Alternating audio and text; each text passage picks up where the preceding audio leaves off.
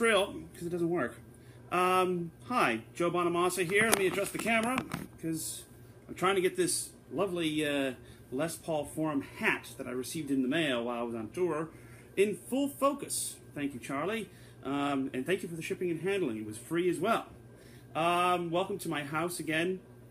And Charlie's been on me about doing another lesson, and I've been kind of ill for the last month and haven't been able to get around to it. So I feel pretty good today, and decided to break out some guitar here that just showed up in my house, and maybe learn a few things, you know, for me, not for you, but for me actually, because I really don't know what I'm doing sometimes. But when I was just playing, I was doing this thing, not a lot of times, you find yourself without a pick, the pick is kind of a crutch.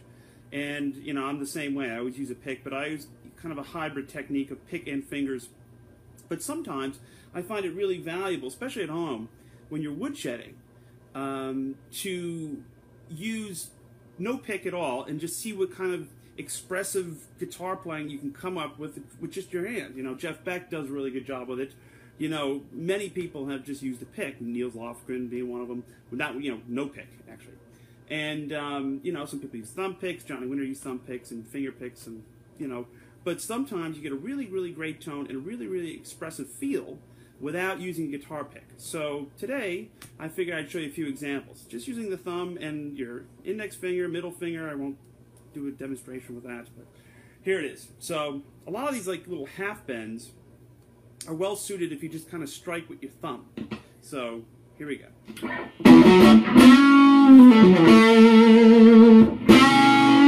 So what you do is you kind of grab a note, be it in the key of A, and you kind of just bend until that harmony kind of locks in. It's a little out of tune, but it rubs in a good way,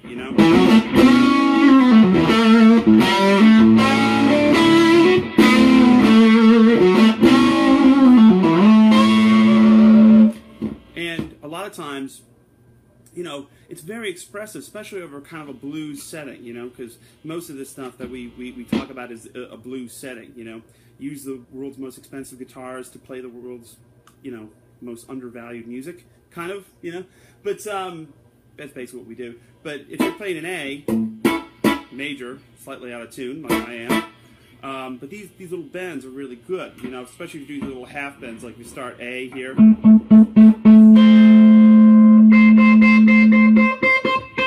On that C, and then you bend up to the major third.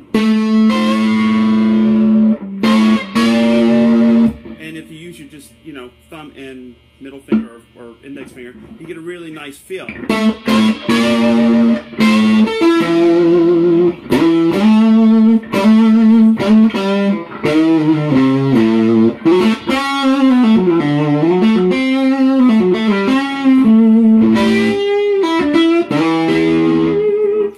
So, it's good to experiment. And the thing about playing guitar is it's all about channeling the emotion that you feel in your heart and your soul and in your, in your head, to the listener.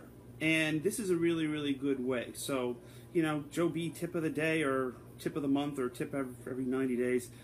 Sometimes when you're just woodshedding and bored, like I am off tour, throw the pick away for a minute, and see what comes out of just your hands, and try to use these like kind of very emotive half bends and just your fingers.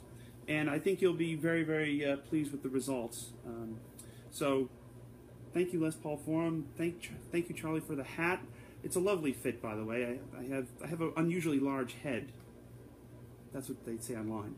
But so this fits perfectly. So thank you very much, and good luck, everybody.